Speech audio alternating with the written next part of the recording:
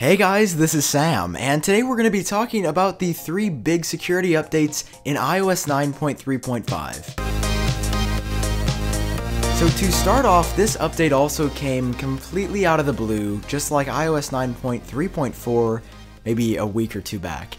This once again is a security update, but it's a little bit different and has a bit more of a backstory than iOS 9.3.4, which by the way, you can learn more about by clicking in the top right hand corner of the screen. I wanted to mention that I'm also going to be paraphrasing from a New York Times article, which I will leave linked down below. It has a lot more detail that I'm going to read off, and it's really interesting, so down below if you're interested. So there's an Israeli company called the NSO Group that apparently made this malware that is basically able to track almost every function that's important that your phone is able to do. It says read text messages or track emails or phone calls and even your contacts. Now, if you were on a device prior to iOS 9.3.4, this was a 0-day exploit, meaning that Apple didn't or really wasn't even aware of this after a public firmware shipped.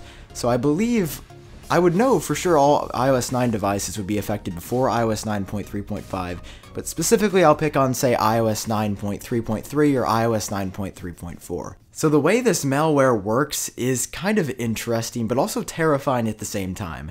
So let's say that you were on iOS 9.3.4, and I think a popular way that users were able to obtain this malware was that they would just get a random text message containing a link. Now, on the surface, the link would of course appear to be normal, like a bit.ly, but when you actually clicked on it, it would take you to a random web page. Once again, this is how I'm understanding it. Some minor details might be off, but when you would open up that link, you wouldn't see anything. It would just be a normal web page or something inconspicuous.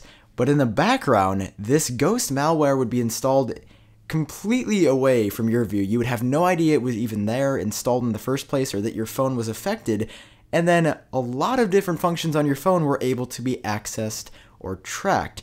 It's really scary if you think about it, because I don't even know how to check if I would have been affected at some point. I usually don't click on sketchy links in the first place, but I would highly recommend updating to iOS 9.3.5 right away, just because you never know. If you're jailbroken and you want to stay on that older firmware, I guess that's a gamble you're going to have to take to keep your jailbreak.